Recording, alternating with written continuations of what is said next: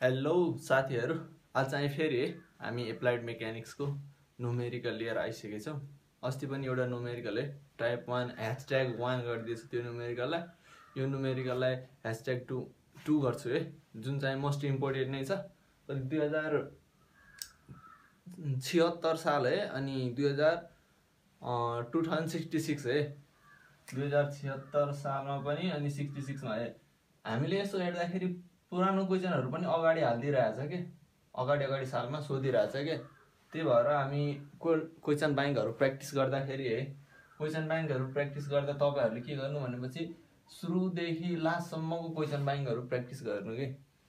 हामीले के गर्छ मोस्ट अफ द स्टुडेन्ट है भनौं भनेपछि हामीले जस्तै अहिले 77 78 सम्मको आइसक्यो होला क्वेशन बैंकहरु भनेपछि 78 देखि यो कति 8 साल मात्रै तयारी गर्छौं के हामीले।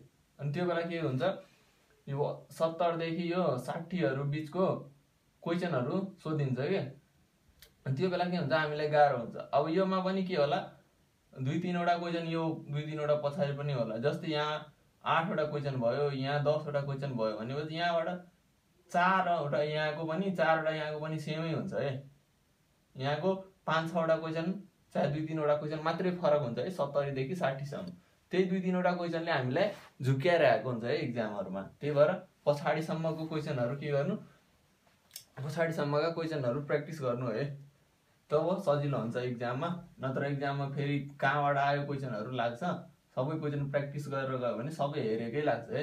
जुन सबै गरेर गयो हुन्छ नि प्र्याक्टिस, अनि त्यसपछि हाम्रो एक्जाम एकदम सजिलो हुन जान्छ कि 3 घण्टाको एक्जाम 2-2.5 घण्टामा सकिन लाग्छ है। अब यसमा हामीले कुरा गर्दाखेरि यो फोर्सहरु त 90 डिग्रीमा छैन है, 90 डिग्रीमा छैन। त्यो भएर के हुन्छ भनेपछि रिजल्भको कुराहरु आउँछ है। जस्तै कुनै फोर्स छ है, सर्टेन एंगलमा कुनै फोर्स छ, हामीलाई रिजल्भ के गर्नुपर्छ 90 डिग्रीमा गर्नुपर्छ है। भनेपछि यो जुनतिर थीटा छ है, जस्तै यो फोर्स भयो भने फोर्स यहाँ 80 न्यूटन छ है। भनेपछि के भयो जुनतिर थीटा छ त्यो थीटा 80 cos थीटातिर cos लगाउने अनि थीटा दिने। जुनतिर थीटा छैन है भनेपछि यहाँ 80 है यो फोर्स अनि sin अनि थीटा लगाउने है। यस्तो गर्दा पनि भयो। जस्तै यो थीटा भयो नि, अब यति कति भयो 90 माइनस थीटा भयो है। अब हामी यो एंगललाई मेटिदिन्छ है। अब यो एंगल लिएर गर्दा पनि भयो। त्यो बेला के भयो हाम्रो यहाँ के भयो cos, यतातिर एंगल छ नि यो बेला यो मेटिदिउँ है। यो ततिर cos 90 माइनस थीटा हुने गयो, यतातिर के हुन गयो sin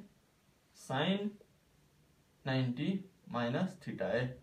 यसलाई मैले 90 माइनस थीटा यसलाई भने हामीले 30 मान्दियो भने यो कति हुन्छ हाम्रो 60 भयो। भनेपछि यो 60 भयो भने हाम्रो यहाँ कति हुन्छ 60 हुन्छ अनि यहाँ पनि 60 हुन्छ है।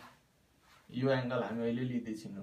30 लियो भने के हुन्छ 80 एंगलतिर हुन्छ फेरि cos 30 डिग्री अनि यहाँ 80 sin 30 डिग्री हुन्छ है। यो रिजल्भको कुरा यसमा मेन बुझ्नु पर्ने हुन्छ। अर्को कुरा होरिजेन्टल फोर्स निकाल्न सक्नु पर्ने हुन्छ। सेकेन्ड भर्टिकल फोर्स निकाल्नु पर्न सक्ने हुन्छ। रिजल्टेन्ट निकाल्न सक्नु पर्ने हुन्छ। त्यसपछि रिजल्टेन्ट बीचको एंगल निकाल्न सक्नु पर्ने हुन्छ। त्यसपछि हामीलाई मोमेन्ट निकाल्न सक्नु पर्ने हुन्छ है। मोमेन्ट निकालिसकेपछि पोजिसन पनि हामी निकाल्न सक्छौं है। बिस्तारै सबै सिकिन्छ यही है। एउटा न्युमेरिकलमा केही फरक पर्दैन। नसिक्नेहरुले हतार नगर्नु होला। अब चाहिँ हामी जाउँ है सोलुसनतिर। अब फिगरमा पहिला हेर्नु है। जस्तै यहाँ 30 डिग्री दिइराछ है। यहाँ क्वेशनमा अझै धेरै क्वेशनहरु छ। कुनै एउटा रेक्ट्याङ्गुलरको हाम्रो 4 वटा फोर्सहरु लिएको छ, जुन फोर्सहरु यति छ भनेर क्वेशनमा छ। फिगर पनि यति फिगर दिएको छ क्वेशनमा अनि रेक्ट्याङ्गुलरको 4 वटा पोइन्टमा हाम्रो 4 वटा फोर्स छ भनेर, अनि त्यसको चाहिँ के गर्नु भनेर चाहिँ म्याग्निट्युड, डाइरेक्सन, पोजिसन भनेर रिजल्टेन्टको पोजिसन निकाल्न भनिरहेको छ है हामीलाई। त्यो कुरा अब यहाँ गरौँ है। पहिला यहाँ फिगरमा हेर्नु, यहाँ पनि रिजल्भको कुराहरू आयो। जस्तै यहाँ 30 डिग्री छ, यस्तो है, यस्तो रिजल्भको कुरा आयो भनेपछि रिजल्भ गर्नु है। अब त यो 30 यहाँ गयो, अब 30 यहाँ जाँदाखेरि यो कति भयो हाम्रो, कति भयो, यो 80, यो 80 अनि cos 30 डिग्री भयो है। अब यहाँ छैन भनेपछि 80 sin 30 डिग्री भयो नि। यहाँ पनि त रिजल्भको कुरा आउँछ है। भनेपछि यहाँ रिजल्भको लागि हामीले के गर्नु पर्यो, पहिला त एंगल फाइन्ड गर्नु पर्यो नि, एंगल फाइन्ड गर्नु पर्यो है। यो के छ 90 डिग्री छ, यो पनि 90 डिग्री छ है, यो पनि 90 डिग्री छ, सबै 90 डिग्री छ भनेपछि यसलाई ठ्याक्क यो लाइनले क्रस गरेपछि यो त आधा भयो भनेपछि यो पनि 45, सबै यो पनि 45, यो पनि 45, यो पनि 45, यसलाई 45 भयो भने यसको करस्पोन्डिङ एंगल यो पनि कति हुन्छ, 45 डिग्री हुन्छ है। अब चाहिँ रिजल्भको कुराहरू आउँछ है। अब रिजल्भ गर्दाखेरि जस्तै यहाँ 45 लियो भने हाम्रो अब माथितिर एंगल छैन भनेपछि यहाँ के भयो, 200 sin 45 डिग्री भयो है। अनि यहाँतिर के भयो, मैले यसलाई तल लेखेँ, जुन चाहिँ कति भयो हाम्रो 200 cos 45 डिग्री भयो है। यो रिजल्भको कुराहरू यति हामी बुझ्यौँ है। अब चाहिँ यहाँ के गरौँ, पहिला होरिजेन्टल फोर्स निकालौँ। होरिजेन्टल फोर्स लेखौँ, चाहे यसलाई समेसन अफ एफ अनि एक्स लेखौँ है। होरिजेन्टलमा त एक्स एक्सिस हुन्छ भनेपछि एक्स लेखौँ। यो चाहिँ हाम्रो यतातिर सबै पोजिटिभ छ भनेर लेख्यौँ है। अब चाहिँ यसलाई होरिजेन्टल फोर्स निकालौँ। होरिजेन्टल यसरी कुन यतातिर फोर्स, यतातिर लागेको फोर्सहरू अब लेख्ने है हामीले। भनेपछि अगाडितिर यतातिर लागेको फोर्स एउटा 120 न्युटन छ भनेपछि 120 न्युटन भयो। फेरि यतातिर हेर्दाखेरि यो 80 80 cos 30 डिग्री छ है एउटा उतातिर। अब चाहिँ यतातिरको फोर्स हेर्ने, यतातिर अब माइनस हुन्छ, यतातिर हामी प्लस लिन्छ भने यतातिर माइनस हुन्छ है। चाहे यतातिर हामी यहाँ डाइरेक्सन यतातिर प्लस लियो भने उतातिरको फोर्सहरू माइनस हुन्छ है। यतातिर माइनसका फोर्सहरू लियौँ त यो चाहिँ हाम्रो कति भयो, 200 cos 45 डिग्री है। अब लेख्दाखेरि तपाईहरुले पनि कपीमा लेख्नु होला है, नत्र फेरि पछाडी लेख्छु या बुझ्छु मात्रै भन्दाखेरि न्युमेरिकलहरुमा हुँदैन है, लेखेर गर्दा सजिलो हुन्छ। अब चाहिँ यसलाई हामी क्याल्कुलेट गरौँ है। सबै होरिजेन्टल फोर्सहरु लिइसक्यो हामी। अब 120 प्लस 80 इन्टु cos 30 अनि त्यसलाई क्याल्कुलेट गर्दाखेरि हाम्रो यो 47.86 न्युटन आयो है हाम्रो होरिजेन्टल फोर्स। अब चाहिँ हामी के गरौँ, भर्टिकल फोर्स निकालौँ। यसलाई के गर्छ, समेसन Fy मान्छ अनि माथितिर पोजिटिभ मान्यो हामीले, तलतिर पोजिटिभ मान्दा पनि भयो। त्यसपछि तलको फोर्सहरु पोजिटिभ लिने, माथिको फोर्सहरु नेगेटिभ लिने। भर्टिकल फोर्समा जाउँ है। अब माथितिर फोर्सहरु कुन कुन छ, एउटा 200 sin 45 छ अनि एउटा यो माथि भयो भनेपछि 150 न्युटन भयो। अर्को चाहिँ यो माथि भयो भनेपछि plus 80 sin 30 degree equal to 0 भयो है। अब यसलाई क्याल्कुलेट गरौँ। 200 यसलाई क्याल्कुलेट गर्दाखेरि हाम्रो यो 331.42 न्युटन आयो है। अब के भयो, हाम्रो होरिजेन्टल फोर्स अनि भर्टिकल फोर्सहरु आयो है। अब रिजल्टेन्टको कुरा गर्दाखेरि यो रिजल्टेन्टको फर्मुला हो है, यो याद गर्नु होला। Resultant is equal to horizontal some of होरिजेन्टलको square plus some of vertical फोर्सको square है। अब हाम्रो होरिजेन्टल कति छ, 47.86 को स्क्वायर भयो। अब चाहिँ त्यसपछि प्लस भर्टिकल फोर्स कति छ, 301.42 को स्क्वायर है। यो सबैलाई के गर्नु, स्क्वायर गर्नु है। सरको स्क्वायर प्लस 47.86 को स्क्वायर गर्दाखेरि यो भ्यालु हाम्रो 334.85 न्युटन आउँछ है। रिजल्टेन्ट आइसक्यो। अब एंगल निकाल्नु पर्यो, या tan थीटा लेख्नु या theta equal to tan inverse पहिला सम अफ भर्टिकल को सम अफ होरिजेन्टल को है। यो कुरा याद राख्नु, जहिले पनि याद राख्नु है। किनभने यो तपाईहरुले अहिले सेकेन्ड सेममा पढिराख्नु भएको छ। अब तपाईहरुले के जान्छ फोर्थ सेममा पनि के पढ्नुपर्छ तपाईहरुले थर्ड सेममा पनि एउटा बेसिक हाइड्रोलिकहरुमा काम लाग्छ। त्यसपछि तपाईहरुले अब अर्को है स्ट्रक्चर एन्ड डिजाइन ड्राइङमा पनि एकदम काम लाग्ने चीज हो। अनि त्यसपछि माथि स्ट्रक्चर एन्ड डिजाइन भइसक्यो। अनि अर्को चाहिँ एउटा फिफ्थ सेममा पनि है फिफ्थ सेममा भयो तपाईहरु सेकेन्ड सेममा हुनुहुन्छ जहाँ एप्लाइड भइहाल्यो। अनि त्यसपछि हामी जान्छौं फोर्थ सेममा जहाँ मेकानिक्स अफ स्ट्रक्चरमा है मेकानिक्स अफ स्ट्रक्चरमा काम लाग्छ। एकदम मोस्ट इम्पोर्टेन्ट है बेसिक कुरा अहिले तपाईहरुले पढिराख्नु भएको छ। त्यसपछि हामी फिफ्थ सेममा जाँदाखेरि स्ट्रक्चर डिजाइन एन्ड ड्राइङ है त्यसमा झन् एकदम मोस्ट है योमा पढेको यो दुईटामा पढेको कुराहरु यहाँ काम लाग्छ है। त्यही भएर यो बेसिक कुराहरु छ एकदम राम्ररी पढ्दै जानु होला है। हामी अब यहाँ है tan इन्भर्स अब भर्टिकल फोर्सहरु हाम्रो कति छ 331.42 त्यसपछि समेसन अफ होरिजेन्टल को 47.86 है। यसलाई क्याल्कुलेट गर्दाखेरि हाम्रो कति आइरहेछ tan इन्भर्स 331.42 अनि 47.86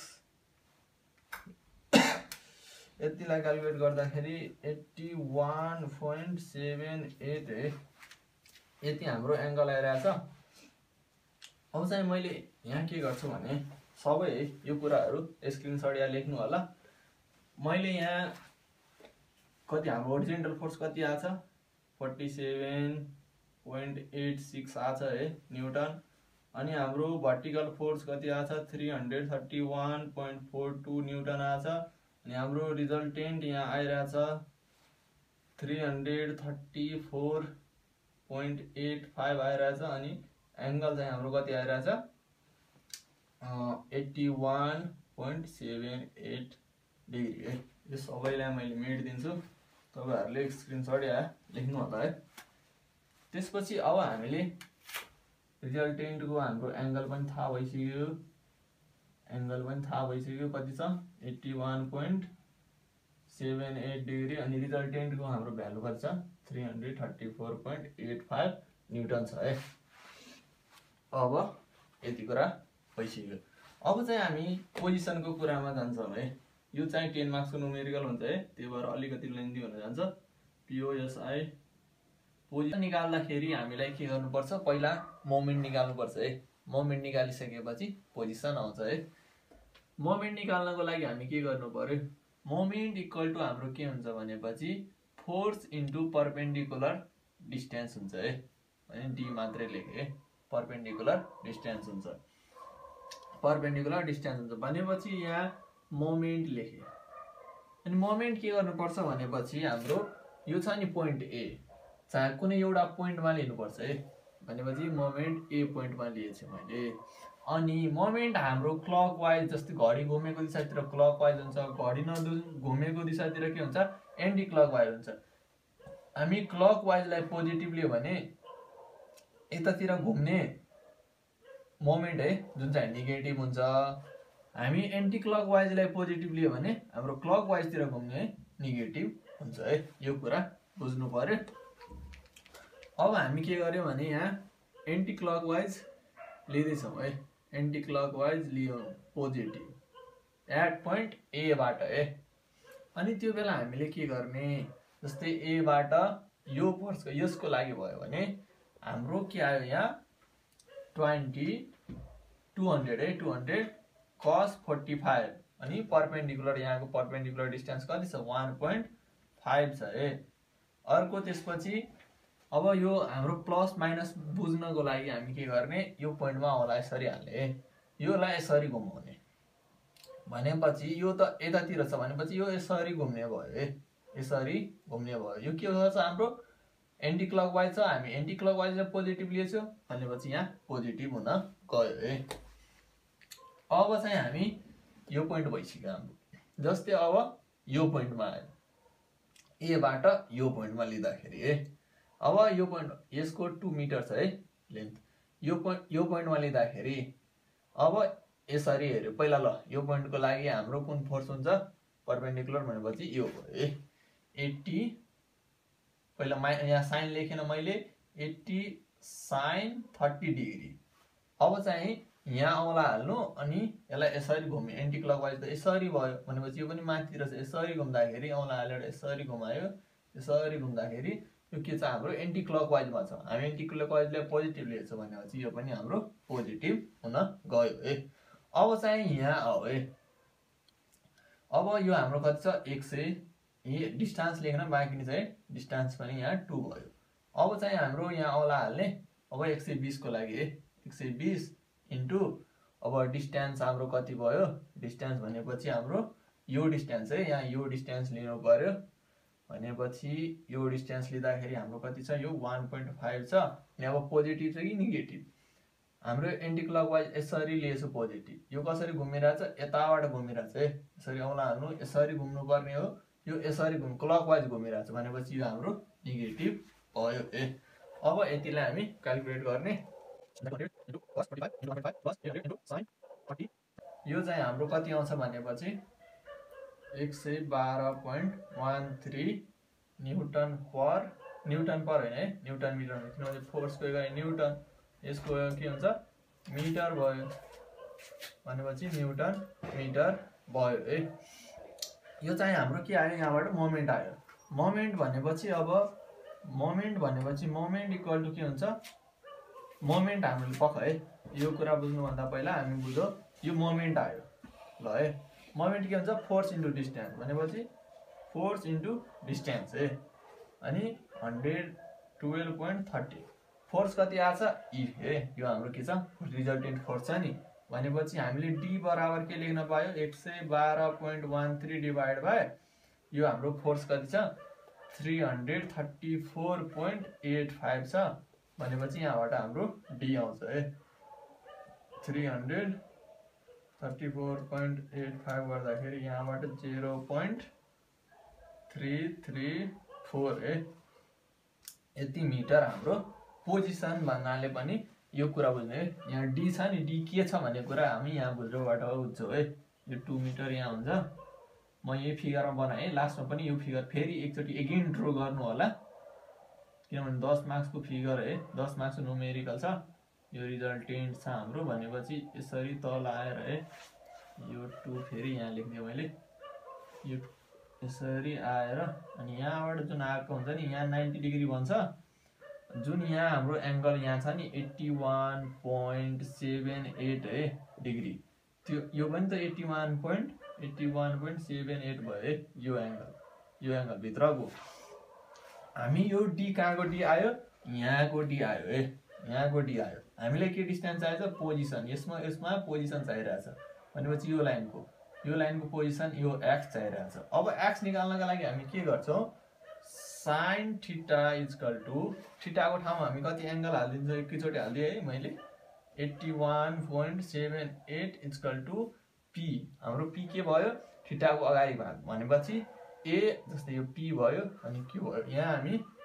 ट्रायंगल एपी क्यू मा लेख्दा पनि भयो sin थीटाको ठाउँमा हाम्रो के छ sin थीटाको भयो p बाइ h p भनेपछि एपी को ठाउँमा हाम्रो डी छ अनि h है 90 डिग्री को ठ्याक्कै अगाडि भनेपछि AQ को ठाउँमा हाम्रो x छ है अनि d को भ्यालु हाम्रो 0.334 भइहाल्यो अनि x भयो। अब चाहिँ यसलाई के गरौँ x लाई यता हालौँ sin लाई तल हालौँ है x equal to 0.334 divide by x को भ्यालु अब यहाँ आयो sin यहाँ आउँछ है sin 81.78 गर्दाखेरि अब चाहिँ यसलाई फेरि calculator थितौं answer divide by sin 81.78 गर्दाखेरि हाम्रो यो भ्यालु 0.338 हुन्छ जसलाई हामी राउन्ड अफ गरेर 0.34 मिटर लेख्छौं है यति डिस्टेन्स हाम्रो के भयो पोजिसन 0.34 भयो। लास्टमा योहरु नबनाउने सिधै हाम्रो क्वेशनमा दिएको यो 200 न्युटन अनि यो 80 न्युटन दिएको हुन्छ त्यो बनाइदिने अनि लास्टमा यो पोजिसन देखाएर यदि गर्दिदाखेरि हाम्रो 10 मार्क ठ्याक्कै पाउँछ है। भिडियो मन पर्यो भने लाइक एन्ड सब्स्क्राइब गरेर जानु होला अनि साथीहरुलाई पनि शेयर गरिदिनु होला। Thank you for watching. पढ्दै गर्नु होला है।